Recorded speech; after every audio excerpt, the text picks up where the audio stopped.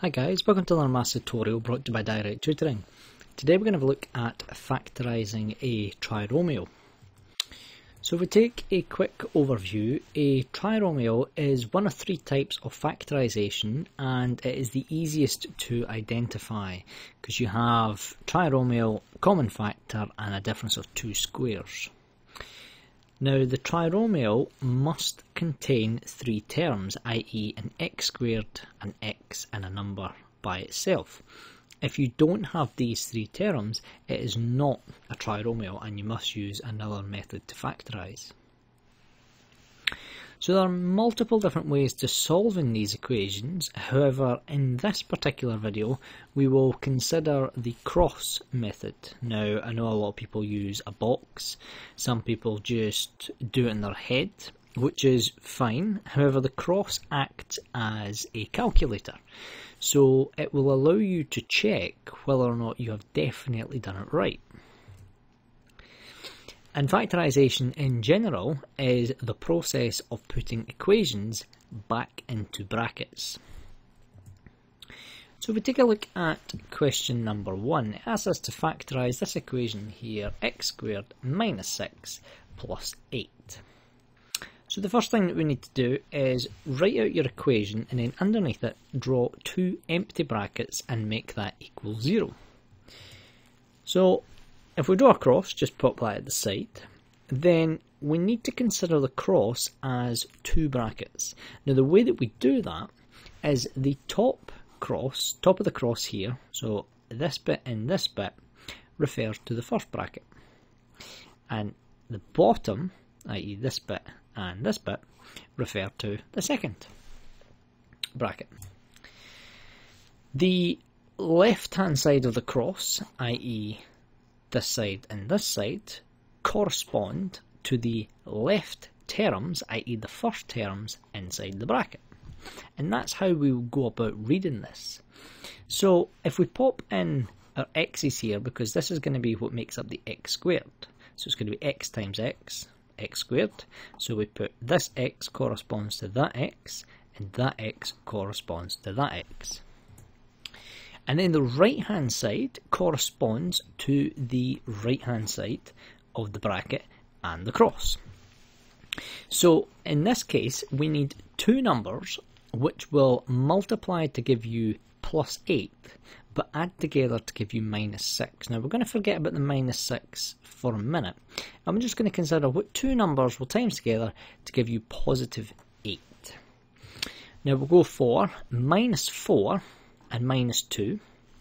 Now you could use plus 4 and plus 2, however you will see why I've decided to go for the negatives in just a second, because as I said before, the cross acts as a calculator. So at the side we can perform the calculation that will tell us whether we have the correct values with the correct sign and in the correct place. So what you do is you do cross multiply. So you have x times minus 2 plus, it's always a plus, and x times minus 4, or either way around, it doesn't matter. So here x times minus 4 plus, always a plus, x times minus 2. So that means that we have minus 4x plus minus 2x, and that gives us minus 6x, and that is what we're looking for here, is the minus 6x. So that means we must have done it correct.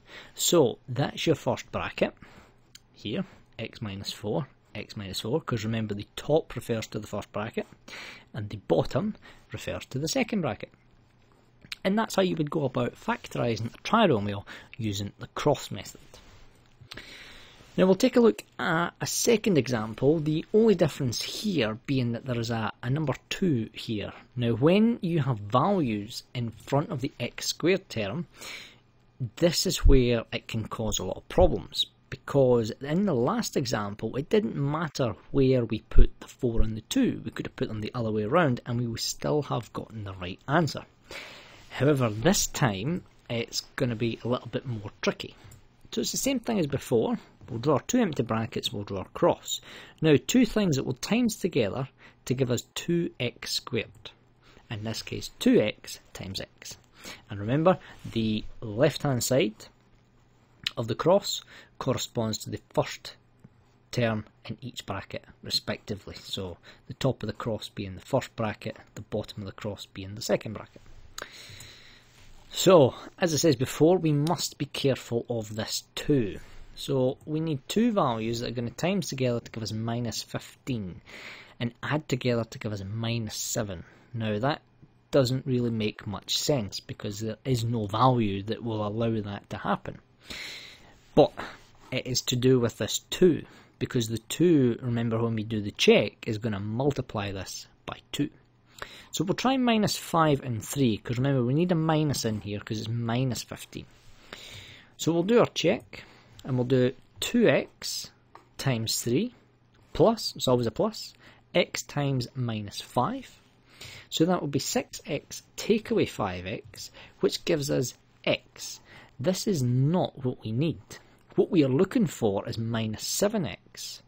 So we need to try again. So let's go for the same numbers, but this time let's put them round the other way.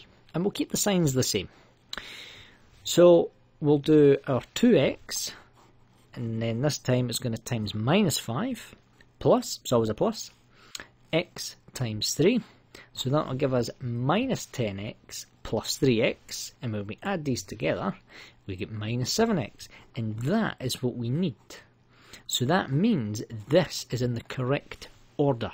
It means that the first bracket is 2x plus 3, and your second bracket is x minus 5. And that's how you would go about solving the more difficult trinomials using the cross method. Thanks for watching. Please don't forget to like and subscribe to our channel. Leave any comments in the comment section below, and we'll see you in the next video.